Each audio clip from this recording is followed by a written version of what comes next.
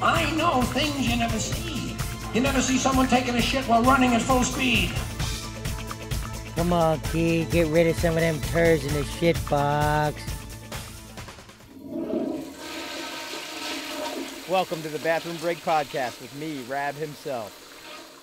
Hey, what's up, everybody? It's Rab from the Bathroom Break Podcast. Just wanted to take a minute to thank you all for listening to the podcast. It's been a lot of fun to sit down with some really interesting people and shoot the shit, you know, talk all that poop and stuff.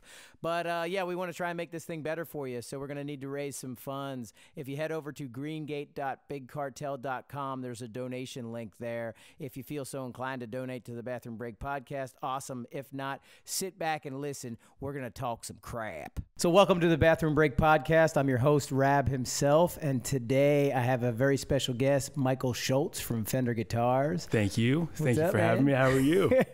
I'm a huge fan. Dude, yeah, hell yeah. Me always, too, always. man. I grew up on your stuff, so nice. You sitting here with me is an honor.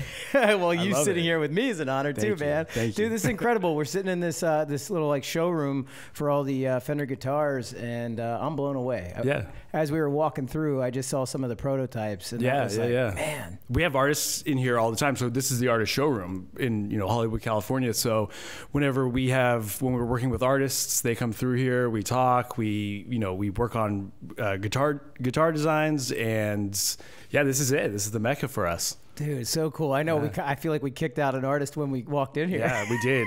Yeah. Get out of here. Really, get out. This is more important. Damn it. Yeah, we got to talk about what you're doing right now. Yes. Yeah, dude. So we're sitting in this showroom, but the cool thing about the showroom here is, like you said, artists will come in and kind of check it out and try some things, but there's some serious history to this room right here. Yeah, apparently this is the old CBS building right on Sunset and Gower, and Orson Welles recorded War of the Worlds in this room, apparently. Man. So that's insane. Yeah, so we can't mess with this room too much, we can't knock down walls, we can hang guitars up, but it's pretty interesting. I like having meetings with artists in this room because of that. Even if they don't know about the history, I just feel like there's something symbolic with something so famous happening out of this room, that freaked out the whole world. And I know, it was from that to rock and roll freaking out the whole world in the 50s, and 2019 I'm trying to figure out how to freak out the whole world still. So that's my goal. It's kind of hard to do nowadays, I feel like, because the world is so freaked out. Yeah, everyone's so sensitive that you're just like, this is a black guitar, this is a white guitar, this is a pink guitar. Why has it got to be a white guitar? I'm so sorry, man. I'm so sorry. Yeah, just apologize before you even start talking. Yeah, that's how I live my life. But it's an amazing journey. I've been here at Fender. I started on Halloween of 2005, which feels like 140 years ago. Or so around there. But so 14 times 10, basically. In Fender years, that's how it works. Yeah. So I'm about 180 years old. Damn. So Halloween, that's your start day. That's I wore a tie. Good start day. I wore a tie, and I came in. I thought corporate America, you got to wear a tie to work. I wore a tie, and I think everyone thought it was a costume. They're like, oh, cool, the new kid is like, he's part of this. Yeah, he's into it. That's awesome. That's really, really cool. It's like Robert Palmer or something like that. That's your costume. I loosened my tie. Yeah, I was like, okay, rock and roll, I made it. I made it. You're addicted to love. Yeah. That was me. Dude, that's cool. So you've been here for 14 years. And like, I was wondering, like, how did you, because you do artist relations, like you do some really cool stuff where you work really closely with the artist to develop some cool signature, basses or guitars, and how did you kind of land in that position? It's really interesting. So our corporate office was in Scottsdale, Arizona, and I'm from Phoenix, Arizona. So when I was finishing up college, I had to help my dad. He had a printing company, so he did the envelopes for Fender. And one day in the summer going into my senior year of college, I was like, oh, shit, it's coming. I'm going to have to get a job. And like, oh God, I'm going to have to work. I'm going to like sell staplers or something. I don't know. And he asked me, he's like, you want to go to Fender? I have to drop off boxes. And so I was like, of course. We played guitar. My dad and I played guitar. Yeah. So we went to Fender, dropped off boxes. I'm like, well, if I'm going to have to work corporate, I want it to be here. And not knowing really what even corporate meant, you know, just knowing that there's offices and desks and people working, and you know, it's just, so I just assumed that's where I was going to be. And I just started bugging Fender and bugging and bugging and bugging and bugging. And they finally gave me a job on Halloween starting in inside sales. So I would deal with all of our dealers who would call and be, where's my guitar? I have a customer here who needs this guitar. And I get them answers. And so I started doing that. And our artist relations department was out of Scottsdale, Arizona, which made no sense to a lot of artists, because it's just like any relationship where, you know, it's like you could have FaceTime with someone or you could have a relationship over the internet, and which one's usually more successful. So, you know, it just kind of depends on your thought process on the whole thing. But I started working with artists. I got into the artist department at Fender, and I was an assistant. And we had this party in Burbank, California, which was so foreign to me at the time. And it was at Center Staging, which is a rehearsal studio space called Bass Bash. And we had all of our new basses coming out. We had all these bass players. And coincidentally, I was tasked to get the party catered. And so I was like, oh, of course, I know how to do this. This is what I do. Couple pizzas. No problem. Never done this before. So I Google LA catering. First number that pops up, I called, of course, you know, due diligence. And this woman was so cool to me, and I forgot her name, and she was like, oh, this is awesome. Yes, I can help out, and blah, blah, blah, and blah, blah. And by the way, my neighbor's in a band.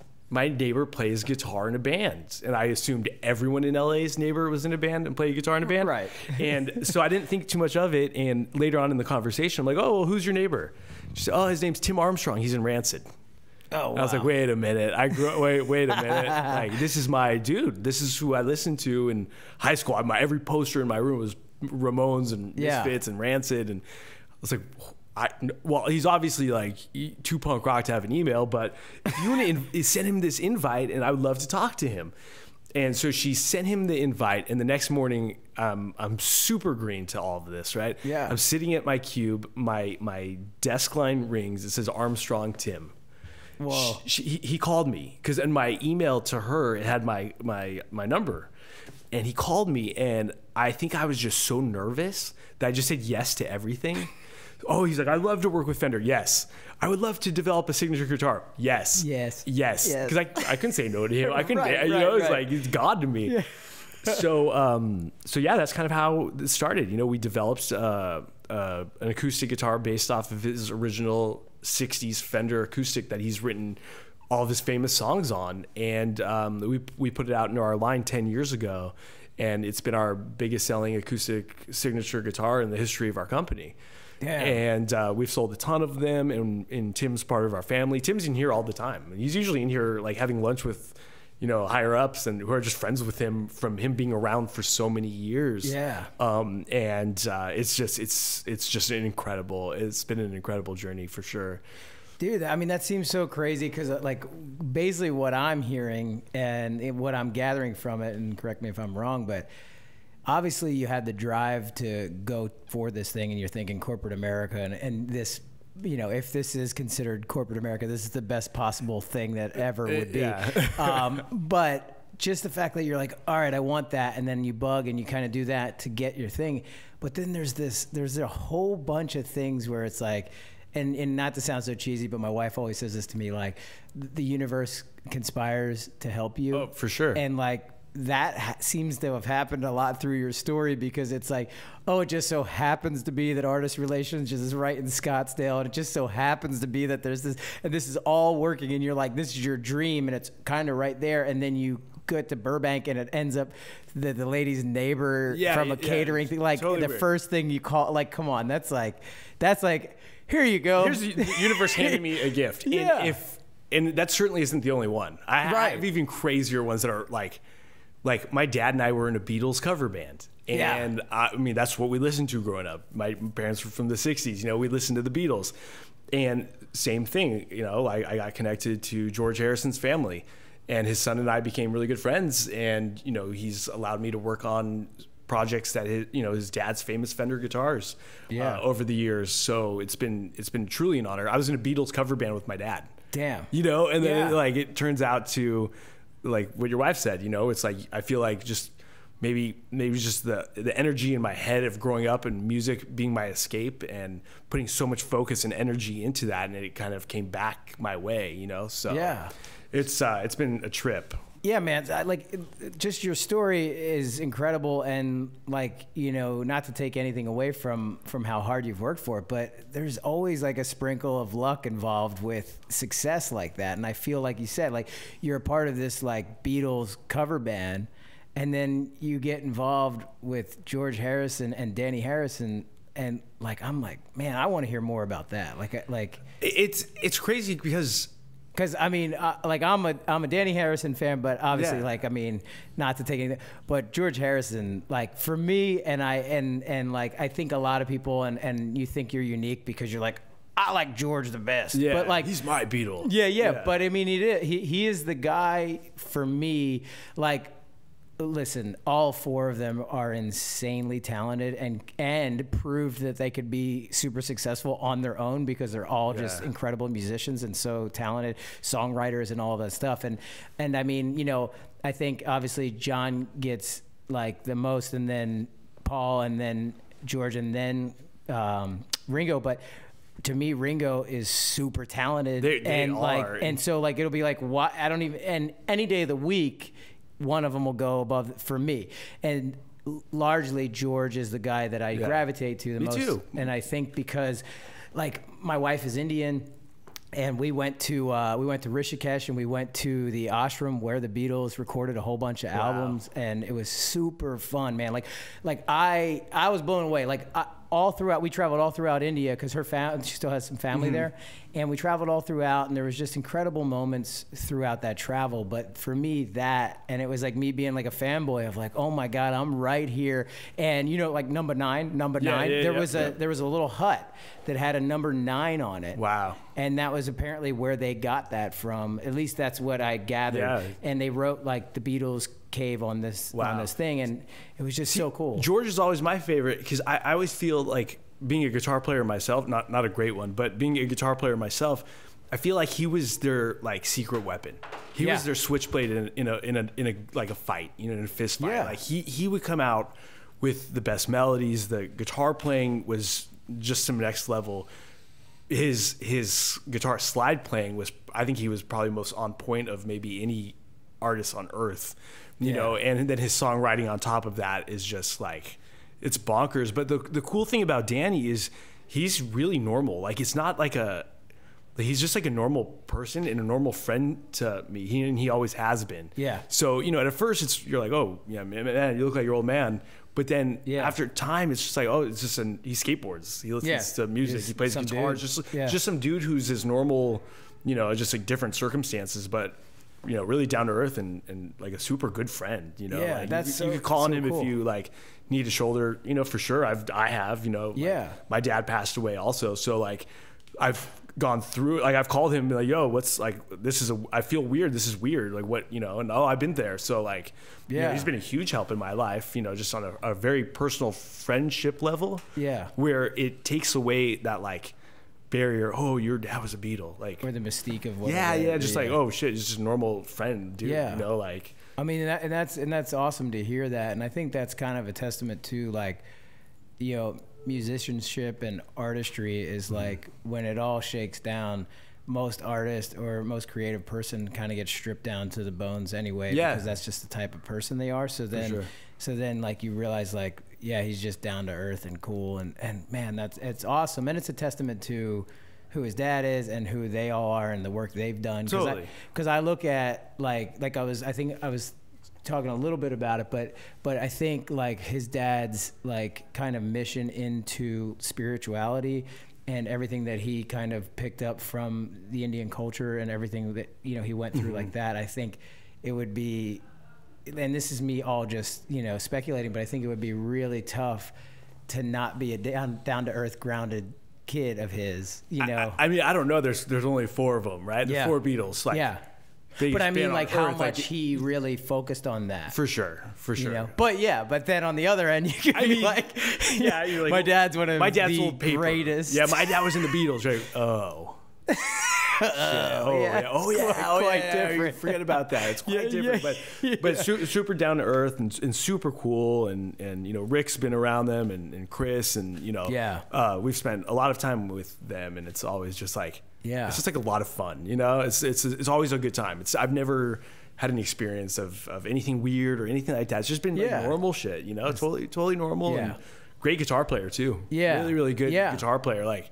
We've done videos with Danny at Fender, and like he'll just like do his thing, and he's really, really good. He shreds. Yeah, that's awesome. It's legitimate guitar. I saw like one of the little videos where he was trying out like what is it, the Acoustasonic Telly. Yeah, and that was like we just rented out East West Studios where the Beach Boys recorded their stuff. Damn. And we were just kind of like, yo, you know, we had a big camera crew. We're like, I guess just do your thing. Like, you know, like, just wander over there and just plug in and hit your pedals and do your thing. And you know, you go back and watch those videos and you're like, whoa, like he took that thing to space. You know, just and it was all natural. And he kind of just improvised a lot of it, and that just goes to show his talent and you know the dedication that he's put into guitar playing and music.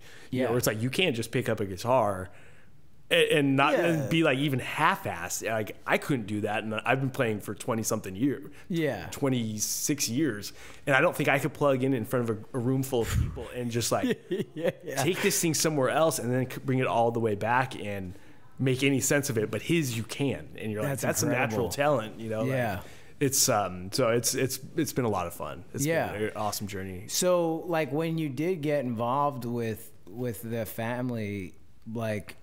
You've done some guitars, right? Mm-hmm. I mean, you've done some like kind of tribute guitars for George Harrison, and then you've done some custom for Danny, and so I wanted to hear about that a little bit. Yeah, I mean, the first one I did with Danny and his manager David, who's also one of my really good friends, was the Gretsch Duo Jet, which was the early Cavern Club guitar that George bought from a merchant sailor in I think 1960, I think it was. Yeah.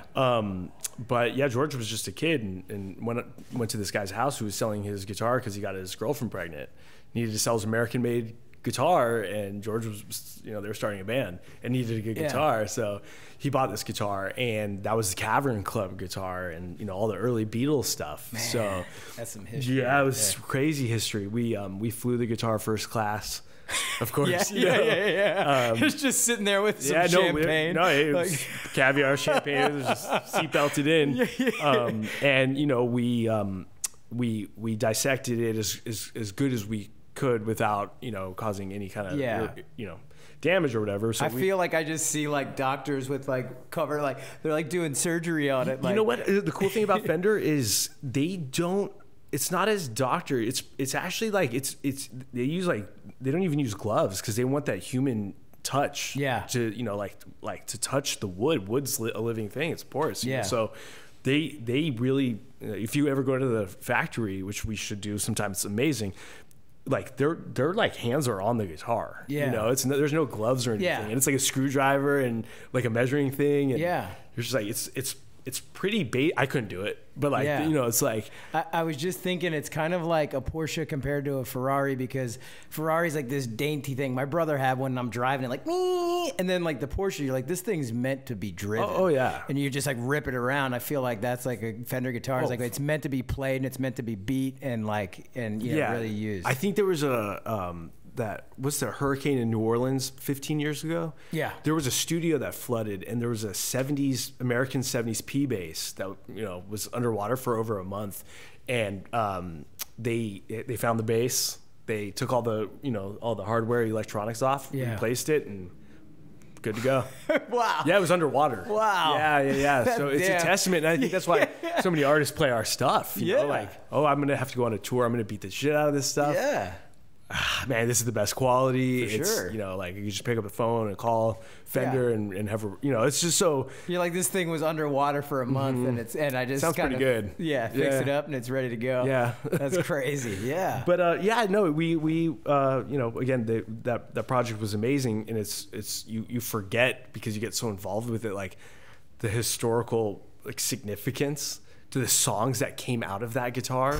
The early days of like with the band forming, and Yeah, we made 60 of them done by hand. Every scratch is the same. Wow. If you put them side by side, you wouldn't be able to tell the difference. So, and Danny and his manager David were so cool. They were like, you know, this is so special to us as well. Let's incorporate something even, like, let's make this even more personal. And they went around, you know, George's home where his guitars were stored and took a guitar pick from like cases that had belonged to George. And each guitar came with one of George's guitar picks, and you're just like, "Whoa, yeah, like, okay." Like that's pretty amazing. It was amazing. So, yeah. And then a few years later, they were generous enough to allow us to spec out the Rosewood Telecaster from Let It Be. Yeah. And then so we did that one as well, which was physically heavy and then spiritually very heavy as well. So it's known for being a very heavy guitar. Yeah. Physically, it weighs more than most Telecasters, but it was a very famous guitar. You know, they made one Telecaster for George, and then they made a Strat for Hendrix, and that was it, solid rosewood. And Hendrix had never, I don't think there was any photography or anything with him with the guitar before he passed away, and then George did Let It Be, the rooftop performance. Yeah. And you know, it's such a famous instrument. So just to be around these guitars, like from working at Fender for so many years and being obsessed with guitars for so many years, I've seen so many knockoffs and copies and fake shit and pictures in magazines and all these like stories and rumors and everything. And to actually like sit there with it like, for me, it's a religion, you know. It's like the amount of music that came out of this pickup, this little metal pickup. Yeah. It's just, it's mind bending to me. Yeah. You know, I mean, it's crazy, and it's like, and not to sound cheesy to say it, but like that changed the world. Like, like a lot of the music that came from that changed the world. Even if it's like not even an overall world thing, like in like you're sitting in your bedroom, your own like, world, in too, your own world, you're listening to these songs that mean so much to you, and you could close your eyes and hear it, and you know, you could like kind of break it up and be like, oh shit, that's the guitar. Holy shit. Like, wow, it's super incredible, and it's always like, I never take it for granted. Yeah. I'm forever grateful, and I just bow down to it, you know, and working with all artists, and that's from, you know, the Beatles to, you know, new bands who are out there doing it now and living in vans and doing their best. I respect it all the same, and you know, they're all out there trying to make a difference, and I think it's super important. And that's such a cool thing about working at Fender is like kind of starting at the top, like that's their MO, that's their message. We take care of all artists. You know? Like we went the youngest artists playing our stuff to the oldest artists playing our stuff, and we have something for everyone. And it's made it hard for me to ever, I mean, this is my only full-time job I've ever had in my life. Yeah. You know, and it's like, that's a good deal. It's a good deal. I want to complain, and then I come out, I wake up early and go into the office and then I walk in, I'm like, oh shit. Yeah, what if you had to go one day to something else, you'd be like, I have the great idea. What? Yeah, if there's ever a day you today, what the fuck? No way, no way. I know. As we were walking in here, man, I was saying that to Rick, is like, wow, just the vibe in here. People are just like noodling around the guitar, and you're like, man, it is funny so too, cool. because it gets so loud. Like they'll be testing out a new like precision bass. Yeah, and sometimes you're like, I have a million emails to get through. I have 1,000 things I need to do, and I can't focus with this music. I'm going to go down there and scream at them. And you're like, oh, wait a minute. I work at Fender. I can't go yell at someone for playing bass. Like, yeah, exactly. You know, so it's all in a day's work. Yeah. That's cool. So how about some of the other custom guitars? Like how did you like basically meet some of the guys that you do the work with? Like I heard the story about Tim Armstrong, and then obviously Danny, but you recently just did something with Duff. Yeah, from Guns N' Roses. I did, and it's awesome. Duff is as cool as like your cool next door neighbor. Yeah, you know, like when we're working on this project, we'll have like our PR team. Like the head of our PR team will come over to me and be like, yo, Duff just called me to thank me for like this interview I did for you guys. I'm like, really? He's like, yeah, he got my number through my email, like an email chain, and he actually just called me to thank me, and like that's what kind of dude he is. Yeah. So and you know, it's like we have these great relationships with these artists where we can have these like awesome opportunities to sit down with him and say, listen, you've played Fender for a long time. You've played our stuff. You, like in the old like Leo Fender mantra where he would go out and meet with like Dick Dale and the Balboa Pier, and Dick would be blowing amps up because they were so small. And he's like, how do we make these bigger and better? Yeah. And Leo would go listen to the artist, and then they would develop the Fender Showman amp, which, because, you know, Dick Dale was a showman. These loud amps that could take his abuse. And it's cool sitting with artists like Duff, who played the gnarliest, in like notoriously like the gnarliest band ever, and the biggest stadiums on planet Earth. So he could sit down and tell you what works and what doesn't. And it's like, there's nothing. Do you trust like the dude sitting at a desk, or do you trust him? Like the guy doing it. The guy actually doing it, and he's played the best and the worst of it, shit, I'm sure.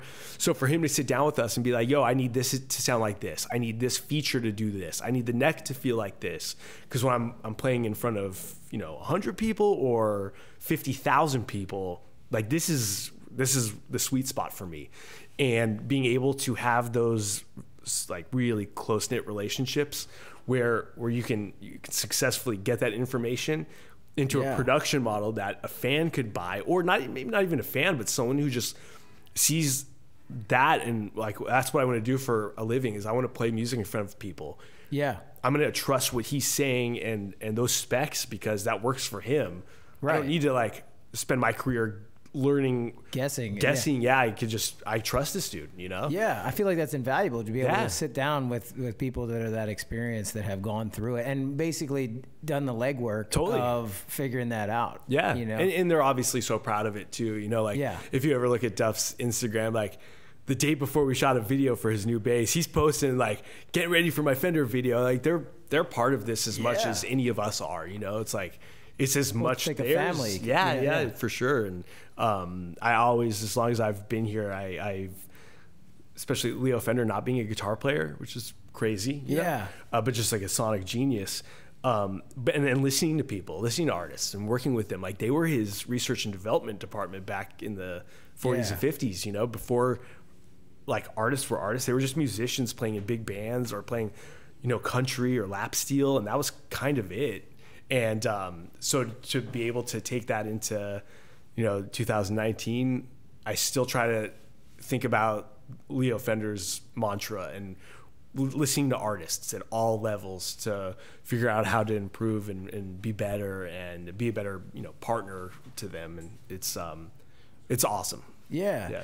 So like I kind of want to hear more about Leo Fender, because I actually had no idea that he wasn't a musician, and he was just like sonically gifted, but but what made him go that direction? Like how do you, if you're not a musician, how do you stumble into a situation where you're going, I'm really fascinated with this, and I really want to make it better for a musician? I truly don't know. I know he was like back in the 40s in Fullerton. I think he started Fender in 46. Okay. I think leading up to that, it was like a radio repair or transistor radios or something. You know, and I think he was just really good with like sound. Oh, that makes was sense. His thing. It was yeah. You know, and so, you know, his first instruments were lap steels, you know, like the Hawaiian lap steels, and that's kind of how it started, you know. And then from there, it was just like he made his own in a garage. And I think Fender owns it. I think we have like some of the earliest prototypes, which we should. But then from there, it's like, well, how do you improve? And it was all about like, you know, improvement and growing. And then, but it's what's so crazy about it is it's the body styles that he created back in those days, like the Telecaster and the Stratocaster. Yeah. Like he got it right the first time, and he wasn't a guitar player. But like over and over, like the Fender Precision bass, like it's called a Precision bass because it had frets. Before that, there were, you know, it was just stand up and no frets. The frets made it so you're like precise when you hit those notes. Yeah. He got it all right at the first time. This is a genius. It's insane. It's funny. We're like, how do you develop this to be different? And it's like, I think people are just like, when I like, you know how so many artists were like, yeah, I was in school, I would just draw Fender headstocks in my notebook. And, and I think it's just it's like, it's just one of those iconic brands that's tattooed in your head. You know? And like, so it's really cool at Fender. What they do is they just we spend so much time and resources on just improving, and then we improve, and then we work with artists, or we work with some of the best R&D people on earth. Like, there's some people here, they're so smart, and like, it's crazy. I feel like they're like rocket scientists with guitars, Yeah, for sure. And you're just like, what the? I don't even know what you're saying. You asked me a long time ago. It sounds crazy. Yeah. But I can hear it, and it sounds better because what you changed and what you told me you changed, like, I can hear it, and I'm not as sonic as a lot of other musicians in this world.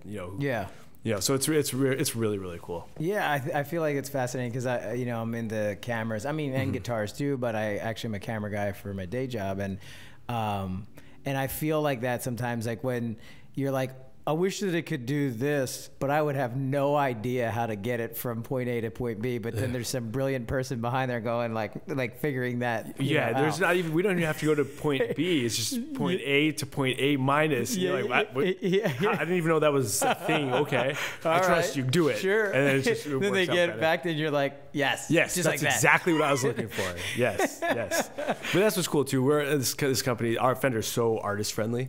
It's like artists are here all the time. Yeah. Like, my coworkers laugh sometimes. Like, Courtney Love's here to see you, and you're like, what? Really? Like, I didn't get him. Okay, yeah, she's here. Okay, yeah. Let's stops in. Let's do this. Yeah, that's awesome. It's awesome to have a place where artists feel like they're at home. Like, oh shit, I need a guitar. Yeah, I'm just gonna stop by Fender. I gotta get in there. I gotta get in there. Yeah, all right, come on in. Yeah, it's all good. Yeah, that's cool. And so another amazing bass player is Flea. Oh, and dude, Flea's awesome. This guitar is like isn't this one of them right here? Yeah. This is newer one. This bass. Yeah. Flea's been awesome. I actually I met him through Tim Armstrong, because Tim and Flea go way back, and. So and that in itself is an honor when like Tim Armstrong vouches to Flea about you and the work you do. You're just like very humbled, I mean, it's these two iconic, like that's dudes pretty who were on my wall when I was growing up, and they're like, oh no, he's cool. You should work with Fender. Fender's cool. You're like, oh right, yeah. Wow, that is it's heavy. Yeah, it's super cool. But the first bass we did. Let me grab it. Yeah, that thing is, that's awesome. This is based off of Flea's early 60s, I think 61 jazz bass. Yeah. And he's notorious for recording everything on it, and he calls it his magic bass. He just, so much of their music was recorded on this bass. Wow. So, so I asked if there would be any way I could take it down to our custom shop and have it spec'd out and just to make a prototype and hope for the best. And he was cool with it. So I was stunned. And then, so we made a couple of samples of these basses, and they look great. They turned out awesome. And his one of his right hand dude hit me up. He's like, yo, come to the studio. Flea's here doing some stuff, but if you want to bring him the prototypes just to look at, I'm like, all right. So I get to the studio with the basses. I'm glad he didn't tell me that the rest of the band was there, like recording. Yeah. Because it was just me in the Fender truck and the Chili Peppers. And you're sitting there, you're just like, oh shit. Like, okay. Like, I'm glad I'm truly glad I didn't know. No. Thank God. I thought I was just going to drop them off to, Flea's right hand dude. Just here you go. Like, let me know what Flea thinks. And, next thing I know, I'm sitting there and we're seeing it as far as we are, you and me. Yeah. And Flea's just playing the bass. And I'm just sitting there like, oh, man, I wish Apple had a thing where your eyes could take pictures, because I'm not going to pull out my phone for that shit. No way. You just got to experience that. You got to just deal with it and experience it. It was so, it's humbling because, he is like the epitome of bass players, I mean, like, just... I mean, there's a whole bunch of incredible players, but when you say bass, you think Flea. Yeah, you know, like Paul McCartney, Sting. Yeah. You know, like he's right. Like he's like that. Like he's the highest. Like even Paul McCartney, like, you know, he's a singer. He's like to me, I'm like, yeah, he's like this singer songwriter, all these things, Yeah. and obviously one of the most famous bassists ever. But like when I just think of bass, you think of Flea. Like, yeah. That's what at least for me. Me too. Yeah, me too. yeah. And so it was cool just sitting with him and played it, and he's like, I love it.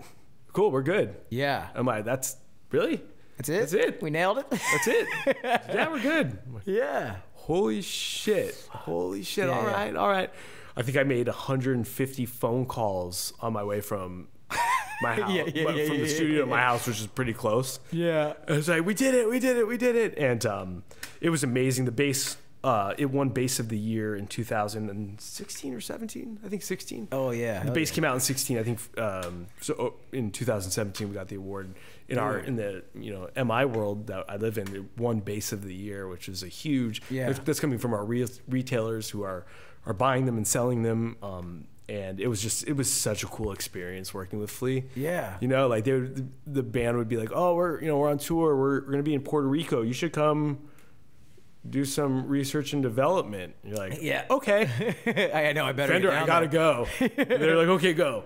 And you know, Damn. it was awesome. You know, I went with them to Paris a couple of years ago. It was Flea's birthday. Yeah. And they were playing 3 nights in Paris, and they're like, you want to come? I'm like, no, I don't. Nah, I'm busy. I'm good.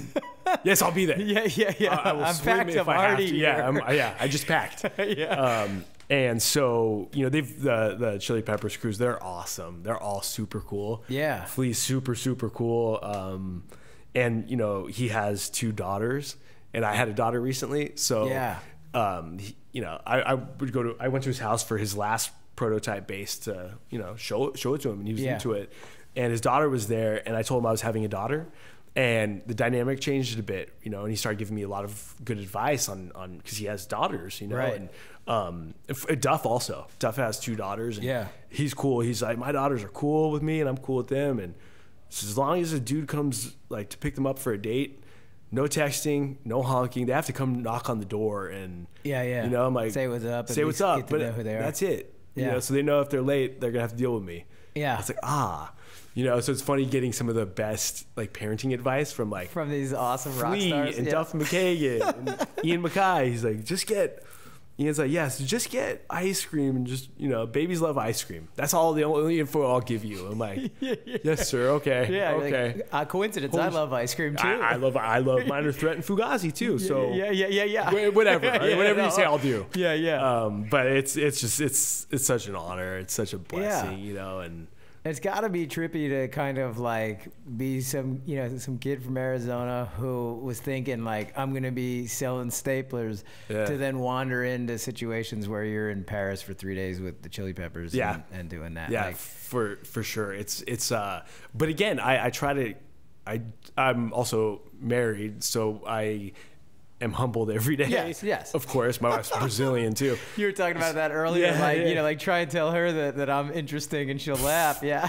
She would be on the floor laughing. Yeah, I get the same thing going. Yeah. You know, and it's good. It's good. It's you need good for us. Yeah, but it's you know, also working you know, for a corporation with a lot of people. It's like you have to stay humbled, and if you don't, then you know, like you gotta be able to, it'll get bad, and you've got to be able to maneuver, move fast, and just kind of try to make everyone smile, you know? Yeah. That's kind of my thing. I try to be cool with everyone. I try to treat everyone the same, whether it's a new intern who needs help on something or Flea. Right. I try to make it the answer yes, and if the answer is no, explain why and a solution to it, you know? Yeah. So I try to stay as humbled as I can, and having, like I said, having a Brazilian wife and a baby, it's just I'm very humbled. And I think like you know, obviously some rock stars can get a little bit egocentric on some things, but I think for the most part, I feel like music really kind of humbles a person in itself. You know, I think just having to be in touch with yourself to write those songs or to be doing that, like you know, obviously you can get carried away. I read Scar Tissue like not that long ago, and like it was like, whoa, those dudes, you know, but then at the same time, like there was some story about how Kiedis was like they were at the height of what it was, and he's in some motel trying to score, you know, whatever drugs, and it's like, damn, it's so crazy to see like the juxtaposition of what's happening during those times. But then also that he came back to himself and kind of found himself through that. And I think that music in itself is very grounding and humbling, because like we were talking about earlier, you can't just pick one of these things up and just be good at it. No. You know, it's like there's so much effort and so much practice. And like we talked about earlier too, it's like right place, the right time. You know, like everything kind of has to come together. And again, though, like music is so universal and infinity and endless. You know, it can be your worst enemy if you let it. It could be your best friend. It could be your religion. It could be anything. It's so it's truly whatever you want it to be. You know, that's why I fucking love working at Fender. It's like I know it sounds cliche, like, oh, this is the tool to, but it's true, man. I mean, like, this is a tool to express yourself. It's the tool that you could be like, shit, I'm like 14-year-old kid, like life feels weird. Yeah. I'm in my bedroom, I like punk music, I get made fun of because of it, and I can put my headphones on and listen. Not me. My teenage years were just smooth sailing. Didn't have any no zits at all, no braces, all just worked out. It's just perfect. But you listen to that music, you know, and it takes you somewhere else. It takes you away from that. And then once you realize like life ain't that bad, like I was just going through weird shit because I was 14. Yeah. Then you could listen to that music and you have just like this different perspective, and you could look back and remember those crazy times where you're like, shit, man, I thought it was bad because a girl I liked didn't like her, or I'm sorry, that didn't like me. Yeah. But now I have to pay taxes. Like, now it's just, you know, like, you're like, that was nothing, man. That was nothing. And now it's like, I got a mortgage and a kid, my kid's teething, and my wife. It's like, you know, it's so funny. And music's always been there. Yeah, I was going to say that because it's like even those teenage years that are tough, but it's like right now is like that. You know, like when you're going through a rough time and you put on a good song that kind of either helps you have a good cry or helps you get like amped up again and be in a good place, you know, and it's just amazing to kind of go on the journey of all that. And I was thinking of it, like while you're sitting there holding that, I'm like, that guitar or that bass guitar is like responsible for some of the most amazing stuff. And through my childhood, like, you know, my age is right when like Blood Sugar Sex Magic for me, like that album, when that was like the first time I was turned on to the Chili Peppers, and then from there just going with them on the ride of each album after that, and being like, God damn, because it was just something so unique and different, and it was like like almost like a collaboration of all types of musical styles. And then when you said like he's good buds with Tim Armstrong, it's like, yeah, because he's like deep in the punk, you know, and then in funk, and then in like rock and roll, and like jazz and all this. Yeah. If you hear him play saxophone, he's like phenomenal, you know, like he's it's so cool, piano player, like. Everything, you know, it's like it's truly incredible. And the funny thing is, because I was just thinking, like, musicians are so much cooler than most of us. Like, or not, you are one, but but me, like, you know, I'm just like nerding out with the camera, or back in the day, shitting on things. But you know, like you're like, oh, so much cooler, and then you think like Flea was kind of like a marching band nerd, wasn't he? Like, wasn't he in like the high school band? Yeah, because I think he went to, was it Hollywood High? Yeah, Fairfax, or I think Hollywood High. Mm-hmm. I think it's Fairfax. Or Fairfax. Fairfax. Thank you, Rick. But yeah, I mean, he was also in Suburbia. Like, he was like a young punk rocker too, you know. And but you think about, like, I mean, because The Dirt just came out. Like, Tremaine directed that Motley Crue movie, and like Tommy was like a drummer in the marching band. And you think about like these dudes who become the coolest rock stars were actually nerds before that, just like practicing and doing their thing. And they didn't, like, you only see them as like these icons of music, right? Not knowing what it took to get there, and all the practice and all the effort and all that stuff. Well, and it's like, kind of, it's like Travis Barker. Same deal. I remember, and I you know, I've been around Travis because of Tim, and so he's always been super cool. I remember a movie came out. It was like some like drumline movie. Yeah. I forget the name of it, but it was about like a high school marching band, and a radio station was kind of ragging on it, like, oh, this is silly. And he called in. he's like, yo, this ain't silly, man. Like, this is like some kid's life. You know, like that's his escape. He's playing drums. Like, how can you make fun of it? You know, that's like, awesome. He totally called them out on it, and they were like, oh shit, he's right. You know, and so you think about that, and it's like maybe that is like they don't have a band, you know, and like they have to play drums because it is just the only thing they want, the only thing they know, the only thing they think they're good at, and it's just their escape from everything else in life. And yeah, it's something to be honored, you know. It's like that's again why I love working here. Like, I would never make fun of someone if they were bad at guitar or if they thought they were bad at guitar. It's like, man, you pick it up and you try it. It's fucking hard. Yeah, you know, we have a program here at Fender called Fender Play, where it's like this online subscription, and it's like it's not easy getting people to pick up a guitar at all, and it's even harder to have them like, you know, retain it. Yeah, and stick through it. I remember being young and I just wanted to play guitar. Like, that's all I ever wanted in my life, is to play guitar. When my parents my dad played guitar just for fun, you know? Yeah. But he had a big Rickenbacker. Oh, yeah. And I'm like, dude, that's some old man stuff. I want like a Strat because of Hendrix. Yeah. My parents got me a white Squire Strat with the maple neck because of Hendrix. And I remember completely being overwhelmed with it and like, my ADD probably got in the way a bit too, you know, and I'd get a calendar and write like, tomorrow you will, when you get home from school, and I was young, I think I was like 7 or 8, like you will practice for a half an hour, you know, and I remember struggling with it, and it was hard. It was really, really, really hard. And then one day it just became easier. Yeah. And then it became easier. Starts to click. And it was like a snowball. And now it's like, I play guitar for my daughter, you know, it's just like, I've played a lot of shows in my life. Like, that's the best one ever. It was when your little baby's smiling at you and you're just playing acoustic guitar for her, you know. It's like, so it's like, it's whatever you want it to be. It's like I said, it's infinity and it's endless, you know. Yeah. Music's endless, guitars are endless, and, you know, being able to create is just, it's so, it's a spiritual journey.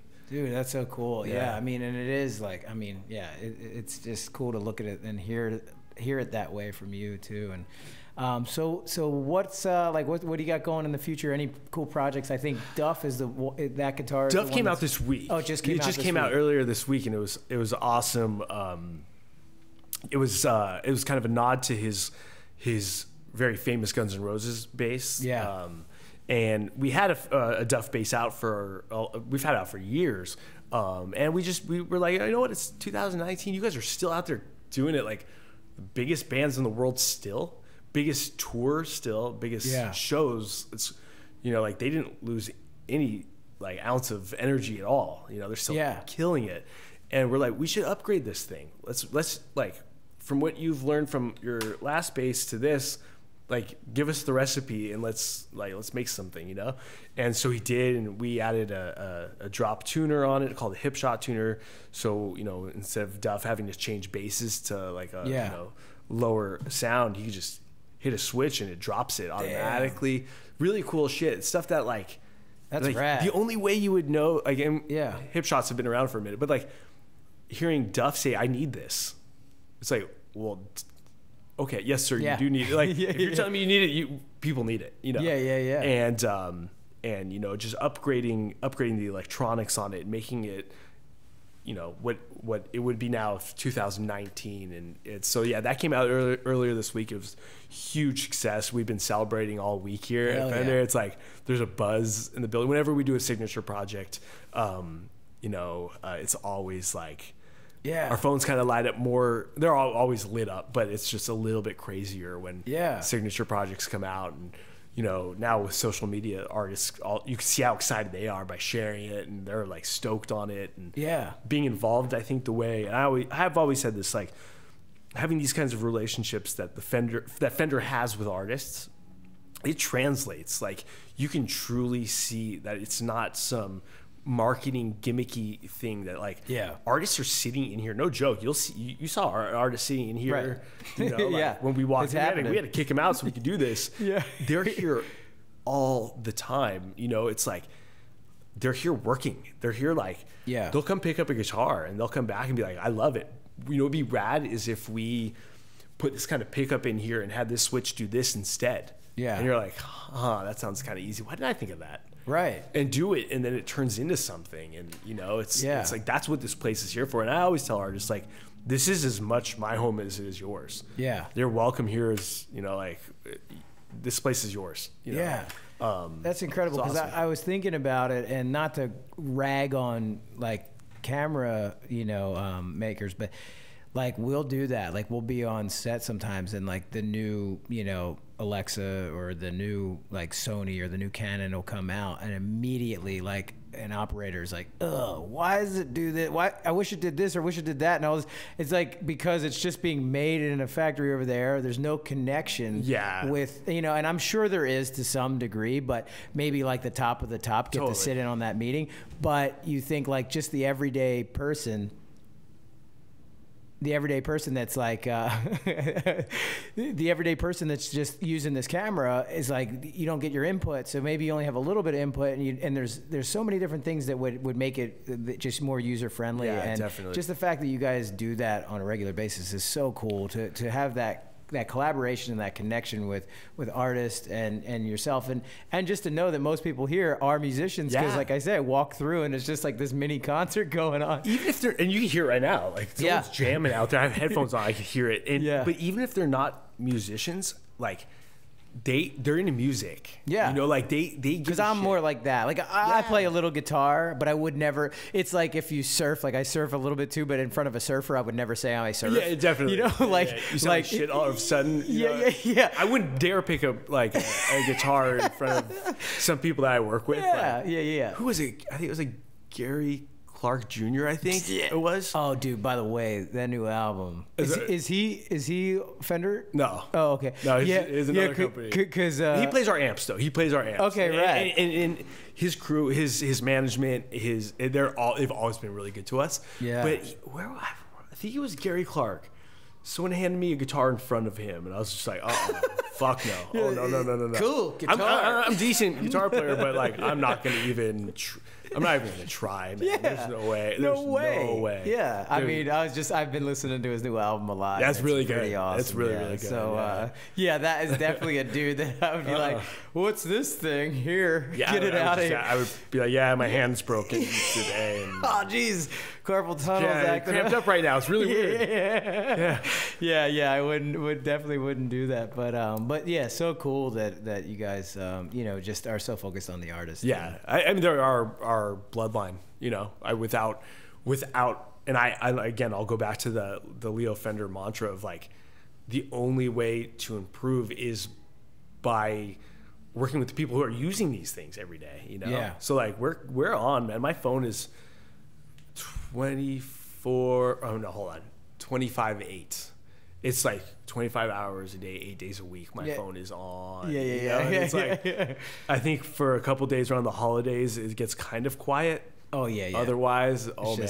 And you're like, I'm going to take some time off and go. I'm going to go on a trip. I'm going to Mexico. Yeah. And you know what? I'll Instagram. I'm going to be out of town. If your guitar's on fire, let it burn. No emergency is going to take away from my trip. And burn. It's just like, everything to me is an artist emergency, because I'm so passionate, and I think our whole company is it's a cultural thing here where it's just like service these artists, service musicians, make it easier for them, make their lives easier, make them come back to us and want to help and be part of this family. And then next thing you know, Duff Mckagan's texting you, being so stoked about how this project came out. How he's supporting it, and it's like, man, you see his wife commenting too, like, it's the baddest ass bass ever, and you're like, yes, we did it. Yeah, if she's stoked on it, we won. We had a good day, because she's actually hearing the real stuff. Yeah, because she, I'm sure, like, you could be out there like, great job, guys. They're like, but seriously, You're like, we won. Yeah, to me that's validation. Yeah, for sure. Heck yeah, absolutely, dude. So cool. Well, thanks so much for coming on the Bathroom Break podcast. Yeah, man, this has been awesome. Yeah. I really appreciate it. This is rad. Yeah, cool. Thanks, dude. Of course. Sweet.